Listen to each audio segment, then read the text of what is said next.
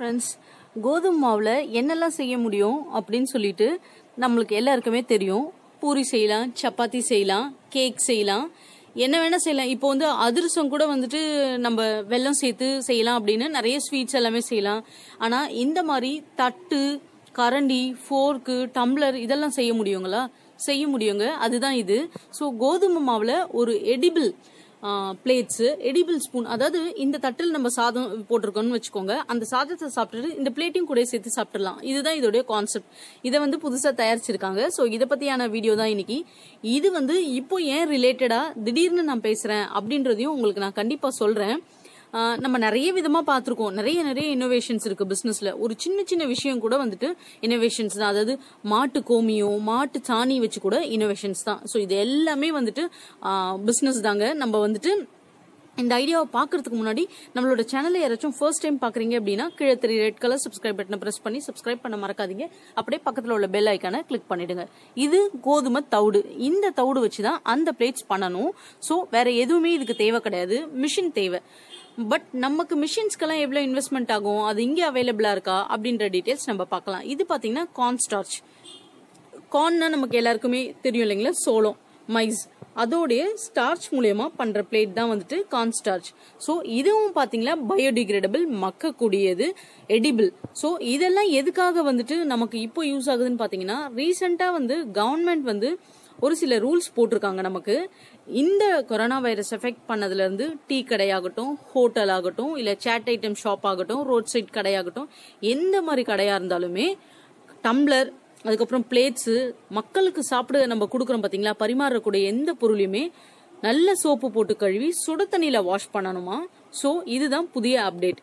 இப்போ நம்ம வந்துட்டு ஆல்ரெடி வேலைக்கு ஆள் வச்சாலே வந்துட்டு டீ கடையிலே பார்ப்போம். டீ கிளாஸை அலசி தான் எடுத்து வச்சு கொடுக்க முடியும். அதுக்கே வந்து எவ்வளவு நேரம் ஆகும் இன்னும் டீ போட நம்ம மக்கள் கேட்டுட்டு இருப்பாங்க. ஸோ அந்த மாதிரி சுச்சுவேஷன்ல இதை கழுவி நம்ம திருப்பி வாஷ் பண்ணி சுட தண்ணியில போட்டு எடுத்து பண்றதெல்லாம் எந்த அளவுக்கு சாத்தியம்னு தெரியல. பட் இப்ப இருக்க சுச்சுவேஷன்ல கண்டிப்பா அதை பண்ணி தான் ஆகணும். நம்ம அதுக்கெல்லாம் ஒரு ஆல்டர்னேட் தாங்க இது. இந்த மாதிரி நீங்க ரெடி டு ஈட் அப்படியே நீங்க கொடுத்துட்டு இதை அவங்க சாப்பிட்டாலும் சரி, இதை டஸ்ட்பின்ல போட்டாலும் சரி.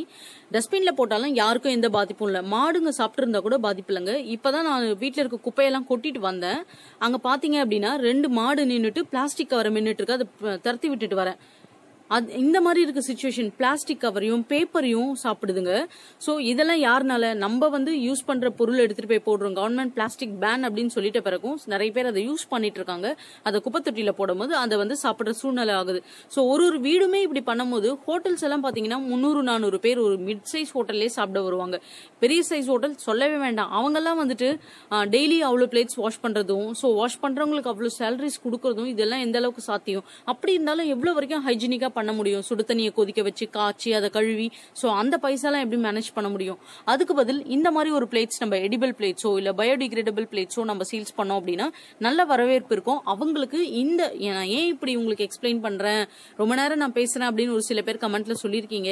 ஏன் தொண்டை தண்ணி தொண்டை வலிக்க ஏன் நான் பேசுறேன் அப்படின்னா, இந்த எக்ஸ்பிளனேஷன் நீங்க மார்க்கெட்டிங் பண்ணும் போது கொடுத்தா மட்டும்தான் ப்ராடக்ட்ஸை மேல கொண்டு வர முடியும். அந்த அளவுக்கு பேசணும். பிசினஸ் அப்படின்னாலே வாய், கண்டிப்பா பேச்சு இருந்தே ஆகணும். அப்பதான் உங்க ப்ராடக்ட் வந்து நம்ம சேல்ஸ் பண்ணுவோம். நிறைய பேர் சொல்லுவாங்க, இந்த வாய்க்கு நீ ஊரே வித்துருவ அப்படின்னு சொல்லுவாங்க. ஏன் அப்படின்னா, பிசினஸ் அப்படின்னாலும் நம்ம பேசிதான் ஆகணும். நம்ம பொருளை பத்தி நம்ம பேசாம வேற யார் பேச முடியும்? சோ கண்டிப்பா மார்க்கெட்டிங் அப்படின்னாலே நீங்க உங்க ப்ராடக்ட்டை பத்தி எக்ஸ்பிளைன் பண்ணுங்க, பேசுங்க. எவ்வளவு அளவுக்கு பாசிட்டிவ்னஸ் கொடுக்க முடியுமோ கொடுத்தீங்கன்னா அப்பதான் வந்து மூவ்மெண்ட் ஆகும் அந்த ப்ராடக்ட். சோ இது ரெண்டும் வந்துட்டு நம்ம என்ன பண்ணணும்னு பாத்தீங்கன்னா, மேனுஃபேக்சரிங் பண்ண முடியாது. இது இன்னொரு ப்ராடக்ட்டுங்க, பயோடிகிரேடபிள் சுகர் கேன் பெகேசி பிளேட்ஸ். நிறைய பேர் வந்து கேட்டிருந்தீங்க. நான் ரீசெண்டா ஒரு வீடியோ போட்டிருந்தேன். கரும்பு சக்கைங்களெல்லாம் கலெக்ட் பண்ணி இந்த மாதிரி பிளேட்ஸ் மேனுஃபேக்சர்ஸ் கிட்ட கொடுங்க அப்படின்னு சொல்லியிருந்தேன். யார்கிட்ட கொடுக்கணும்? பையர் டீடைல்ஸ் கொடுங்க மேடம், பையர் டீடைல்ஸ் கொடுங்க மேடம்னு கேட்டிருந்தீங்க. பட் இந்த மாதிரி பிளேட்ஸ், கப்ஸ், அதுக்கப்புறம் நிறைய வந்து வால் கிளாக்ஸ், இந்த மாதிரி ப்ராடக்ட்ஸ் எல்லாம் பண்ணிட்டு இருப்பாங்க. நீங்க ஆன்லைன்ல சர்ச் பண்ணாலே உங்களுக்கு தெரியும். ஏன் நான் உங்களுக்கு கான்டாக்ட் சொல்ல மாட்டேன்? ஒரு சில ப்ராடக்ட்ஸ்க்கு எனக்கு கான்டாக்ட் தெரியும், தெரியும், ஒரு சில ப்ராடக்ட்ஸ்க்கு ஐடியாஸ் தெரியும். ஐடியாஸ் தெரியுது நான் ஓப்பனாவே சொல்லிடுவோம், ஐடியாஸ் தான் இருக்கு என்கிட்ட கான்டாக்ட் இல்லைன்னு. ஒரு சில ப்ராடக்ட்ஸ் கான்டாக்ட் கொடுத்தா கூட நிறைய பேர் மிஸ்யூஸ் பண்றாங்க, அதனால தான் என்னால கொடுக்க முடியல. ஏன்னா இப்ப அந்த கம்பெனிக்காரங்க எனக்கு கால் பண்ணி எந்த டாக்குமெண்ட்ஸுமே கிடையாது, கேட்டா சேனல் பார்த்து பேசுறேன், நீங்க உங்ககிட்ட இந்த வேலை இருக்கா, இந்த ஆர்டர் இருக்கான்னு கேக்குறாங்க அப்படின்னு சொல்லிட்டு, அதுக்காக தான் நான் கான்டாக்ட் உங்ககிட்ட ஷேர் பண்ண முடியல என்னால. சோ இதனால ஒரு சில பேர் ஜென்யூனா பண்றவங்க கூட வந்துட்டு முடியாத போது இந்த மாதிரி மிஸ்யூஸ் பண்றதுனால. நான் யூஸ்வலாவே சொல்லியிருந்தேன் லாஸ்ட் டைமே மசாலா கம்பெனி வீடியோ போடும்போது, கம்பெனி ரெஜிஸ்ட்ரேஷன், ஜிஎஸ்டி இருந்து ப்ராப்பரா பிசினஸ் உங்ககிட்ட ஆட்கள் இருந்து இப்படி ஒரு போர்ட்போலியோ அனுப்பணும்னு லெட்டரும் ரெடி பண்ணி எல்லாமே கேட்டப்ப கூட நிறைய பேர் என்ன பண்ணிருக்காங்கன்னா, ஜஸ்ட் அதுல இருக்கிற கம்பெனிஸ் எடுத்து கான்டாக்ட் நம்பர் எடுத்து அப்படியே நீங்க ஆர்டர் கொடுப்பீங்களா, மசாலா கம்பெனி பேக் பண்ற ஆர்டர் இருக்காமே அப்படின்னு சொல்லிட்டு ஆர்டர் கொடுக்கறவங்க கூட கொடுக்க மாட்டாங்க நம்ம இந்த மாதிரி அப்ரோச் பண்ணோம்னா. ஏன்னா இது ஒரு பிசினஸ், இது ஒன்னும் சும்மா விளையாட்டு விஷயம் கிடையாது. உங்க வீட்டுல இந்த பொருள் விக்கிதான்னு கேட்கறதுக்கு. பிசினஸ்னா அதை ப்ரொஃபஷனலா தான் டீல் பண்ணும். ஒரு மெயில் அனுப்பினாலும் ப்ரொஃபஷனலா இருக்கணும், அவங்க ரெஸ்பான்ஸ் வர வரைக்கும் 24 hours வெயிட் பண்ணணும், நெக்ஸ்ட் டே தான் உங்களுக்கு ரிமைண்டரே கொடுக்கணும். ஒரு வாட்டி கால் பண்ணா அவங்க எடுக்கலன்னா பிஸின்னு விட்டுறணும் அவங்கள. சோ இதெல்லாம் வந்து ஒரு பிசினஸ் மேனர்ஸ். சோ அதெல்லாம் பேசிக்ங்க. ஓகே, நம்ம டாபிக் விட்டு வெளியே போக வேண்டாம். சோ இந்த எடிபிள் பிளேட்ஸ் வந்து நம்ம மேனுஃபேக்சர் பண்ணணும் அப்படின்னா 200 ரூபா 500 ரூபா 1000 லட்சம் பண்ண முடியாதுங்க. மேக்ஸிமம் பாத்தீங்க அப்படின்னா 10 லட்சம் வரைக்கும் ஆகும். மினிமம் பாத்தீங்கன்னா ஒரு 3 லட்சத்துல இருந்து ஸ்டார்டிங் இருக்கு இந்த edible plates machines. So machine வச்சு மேனுஃபேக்சர் பண்றவங்க நான் டீடைல்ஸ் கீழே கொடுத்துருக்க மிஷினோட லிங்க்ஸ் ஒரு ஓவர்வியூ பாருங்க. இன் கேஸ் மிஷின் வச்சு எல்லாருமே பண்ண முடியாது, இன் கேஸ்லாம் இல்ல, நிறைய பேரெல்லாம் பண்ண முடியாது இவ்வளவு இன்வெஸ்ட்மெண்ட் போட்டு. அவங்களுக்கெல்லாம் ஒரு ஐடியாஸ் நான் ஷேர் பண்றேன். நீங்க என்ன பண்ணணும்னு பாத்தீங்கன்னா, மேனுஃபேக்சர் பண்றாங்க பாத்தீங்களா உங்களுக்கு இந்த மாதிரி பிளேட்ஸ், அவங்க கிட்ட ஹோல்சேலா நீங்க வாங்கி பிரைஸ் நீங்க வைக்கலாம். ரொம்ப அதிகம்லாம் வேணாம், உங்களோட பிரைஸ் ஒரு ₹1 நீங்க மேல வச்சா போதுங்க. இப்போ இந்த மாதிரி பாத்தீங்க அப்படின்னா நார்மலா ஒரு டீ கடையிலேயே ஒரு நாளைக்கு 100 பேருக்கு மேல வந்து டீ குடிப்பாங்க. சோ கப்ஸ் ₹1 ஒரு கப்புக்கு நீங்க மேல வைங்க போதும். ₹1 வச்சாலே உங்களுக்கு தாராளமா வந்து அதோட இன்கம் எடுத்துட முடியும். அதாவது நீங்க கப்ஸ்னு உடனே கப்புக்கு ₹1 வச்சா கடைக்காரங்களுக்கு என்ன கொடுப்போம்னு கேட்பீங்க. நான் சொல்றது பிளேட்ஸ். கப்ஸ்க்கு ஒரு 30 காசு வைங்க, பிளேட்ஸ்க்கு ஒரு 60 காசு வைங்க. இந்த மாதிரி வச்சு நீங்க பண்ணாலே ஒரு நாளைக்கு 2000 3000 நீங்க பிளேட்ஸும் கப்ஸும் சப்ளை பண்ண வேண்டியது மாதிரி இருக்கும். சோ நீங்க பண்ண வேண்டியதெல்லாம் hotels, restaurants, catering, tea shops, chat items, இந்த மாதிரி உங்க கண்ணில் படுற இடத்துல எல்லாம் நீங்க இந்த ப்ராடக்ட்டை ப்ரொமோட் பண்ணி சாம்பிள்ஸ் நீங்க கொடுத்து ஓகே பண்ணீங்க அப்படின்னா, ஓகே ஆயிடுச்சு அப்படின்னா அவங்களும் பாத்திரம் கழுவுறதுக்குன்னு தனி பர்சன்ஸ் வைக்கிறது, இல்ல ஹைஜீனிக்கா இல்லைன்னு கவலைப்படுறது, இல்ல இந்த மாதிரி டிசீஸ் ஸ்ப்ரெட் ஆகுறது, இந்த எந்த பிரச்சனையும் இல்ல. இதை தூக்கி குப்பைத்தொட்டியில போட்டாலும் இதனால வந்து அனிமல்ஸ்க்கு, அதாவது இதை சாப்பிடக்கூடிய மாடு, ஆடு, நாய், இந்த மாதிரி எதுக்கும் எந்த பிரச்சனையும் கிடையாது. மனுஷங்க சாப்பிட்டாலும் சரி.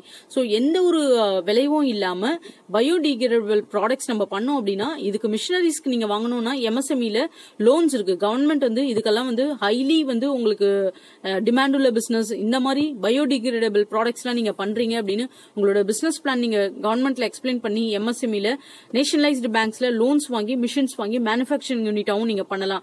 அப்படி இல்லைன்னா மேனுஃபேக்சரிங் பண்றாங்க பாத்தீங்களா, அவங்க கிட்ட நீங்க ஹோல்சேல்ஸ் வாங்கி ₹1 ஒரு ப்ராடக்ட்ஸ்க்கு மேல வச்சு நீங்க மார்க்கெட்டிங் பண்ணி சேல்ஸ் பண்ணலாங்க. இதுதான் சிம்பிள். பணம் இருக்கிறவங்க லோன் எடுத்து லோன் வாங்கி நீங்க, அதாவது பணம் மட்டும் வச்சிருக்கிறவங்க நான் லோன்லாம் பழைய முடியாது பேங்க்ஸ்ல அப்படின்னு நினைக்கிறவங்க பணத்தை வச்சு இன்வெஸ்ட்மெண்ட் பண்ணி பண்ணலாம். பணம் கொஞ்சம் தான் இருக்கு, பட் எனக்கு லோன் வாங்கி பண்ணணும்னு நினைக்கிறேன் அப்படின்றவங்க நீங்க கண்டிப்பா கவர்மெண்ட்ல லோன் சப்ளை பண்ணி வாங்கலாம். இது ரெண்டுமே பண்ண முடியாது என்னால அப்படின்னு நினைக்கிறவங்க ஹோல்சேல்ஸா மேனுஃபேக்சர் கிட்ட வாங்கி ₹1 வச்சு நீங்க தாராளமா இதை சேல்ஸ் பண்ணலாம். சோ இந்த மாதிரி பிசினஸ்லாம் வந்து இப்ப மட்டும் இல்லங்க, ஃபியூச்சர்லயும் வந்து ரொம்ப பெனிஃபிட்டா இருக்கிற பிசினஸ் இது. இப்ப வேணா உங்களுக்கு சேல்ஸ் டல்லா இருக்கலாம், இல்ல வாங்க கூடாம போயிருக்கலாம், பட் வருங்காலத்துல பாத்தீங்க அப்படின்னா எல்லாமே வந்துட்டு கட்டுக்குள் கொண்டு வரும். எப்படி ஒரு பிளாஸ்டிக் பேக்ஸ் வந்து நம்ம எதிர்பார்க்கவே இல்லை, இப்படி சடனா ஒரு பேன் ஏற்படும், சடனா ஒரு இம்பாக்ட் தெரியும் அப்படின்னு சொல்லிட்டு. பட் இதெல்லாம் பாத்தீங்கன்னா நம்மளோட குழந்தைங்களோட ஃபியூச்சர் வரும்போது தெரியும். ஒவ்வொரு டைம்ல பிளாஸ்டிக் பேக்ஸே இல்லாத உலகமா, அப்போ அவங்களோட அந்த பெனிஃபிட்ஸ் அவங்க என்ஜாய் பண்ணுவாங்க. சோ அதே மாதிரிதான் இதுவும். பிளாஸ்டிக்ஸ்ல நிறைய பாத்தீங்க அப்படின்னா பிளாஸ்டிக் பிளேட்ஸ்லயே வந்து சப்ளை பண்ணுவாங்க. சோ அதெல்லாம் நீக்கிட்டு நம்ம இந்த மாதிரி ஒரு ப்ராடக்ட்ஸை அஃபோர்டபிளா அவங்களுக்கும் கொடுத்தோம் அப்படின்னா கண்டிப்பா அவங்களும் வாங்குவாங்க. ஏன்னா இப்ப ₹1 கொடுத்து ₹1.5 கொடுத்து அவங்க வாங்குவாங்களா இந்த பொருளை, ₹2 கொடுத்து வாங்குவாங்களா?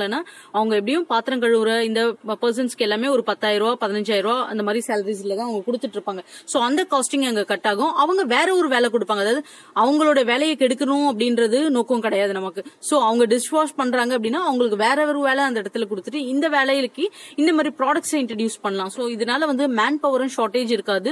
சோ நம்மளோட எக்கானமியும் வந்துட்டு சூப்பர்வா இருக்கும். இந்த மாதிரி ஒரு ப்ராடக்ட்ஸ் நம்ம இன்ட்ரோடியூஸ் பண்ணோம் அப்படின்னா, மேற்கொண்டு இந்த ப்ராடக்ட்ஸ் பத்தி உங்களுக்கு ஏதாச்சும் ஐடியாஸ் இருக்கு, நீங்க பிசினஸ் பண்ணணும்னு நினைக்கிறீங்க, ஏதாச்சும் என் சைட்ல இருந்து சப்போர்ட் வேணும்னு நினைக்கிறீங்க அப்படின்னா கமெண்ட்ஸ்லயோ இல்ல கான்டாக்ட் ஃபார்ம்ஸ் இருக்கு உங்களுக்கு டிஸ்கிரிப்ஷன்ல, இதை பத்தி டீடைல்ஸ் எல்லாமே கொடுத்துருக்கேன். சொல்லுங்க. கண்டிப்பா வந்து என்னால இமீடியட்டா ரெஸ்பாண்ட் பண்ண முடியல அப்படின்னாலும் எனக்கு ஒரு 24 ஹவர்ஸ்ல இருந்து ஒரு 48 ஹவர்ஸ், அதாவது ஒரு 2 நாளுக்குள்ள கண்டிப்பா நான் மேக்ஸிமம் உங்களுக்கு ரிப்ளை பண்ண பாக்குறேன். பட் இதுல கவர் பண்ண விஷயத்தையே ப்ளீஸ் கேட்காதீங்க. வேற இதை தவிர்த்து, இதுல நான் சொல்லாத விஷயமா தவிர்த்து நீங்க கேட்டீங்க அப்படின்னா அது மத்தவங்களுக்கும் யூஸ்ஃபுல்லா இருக்கும். ஏன்னா நான் அதர் மெயில்ஸ்க்கும் ரிப்ளை பண்ணணும். சோ கண்டிப்பா இந்த வீடியோ உங்களுக்கு பிடிக்கணும்னு நினைக்கிறேன். இந்த வீடியோ பிடிச்சா நம்மளோட சேனலை தொடர்ந்து சப்போர்ட் பண்ணுங்க, சப்ஸ்கிரைப் பண்ணுங்க, அப்படியே உங்க ஃப்ரெண்ட்ஸ் கூட ஷேர் பண்ணிட்டு ஒரு லைக் பண்ணிடுங்க. ஒரு சின்ன அவேர்னஸ், கொரோனா வைரஸ் நிறைய இடத்துல ஸ்ப்ரெட் ஆயிட்டு இருக்கு. இப்ப சென்னையிலுமே பாத்தீங்க அப்படின்னா 3 பேருக்கு மேல வந்துட்டு ஸ்ப்ரெட் ஆயிருக்கு அப்படின்னு சொல்றாங்க. சோ ப்ளீஸ் எல்லாமே காஷியஸா கேர்ஃபுல்லா இருங்க. அது நம்மளையும் நம்ம ஃபேமிலியை மட்டும் இல்ல, நம்மள சுத்தி உள்ள எல்லாரையும் வந்து அழிக்கக்கூடியது. சோ மெயினா வந்துட்டு கொஞ்சம் வெளியே டிராவல் அவாய்ட் பண்ணாம சேஃபா இருக்க பாருங்க. தேங்க்யூ.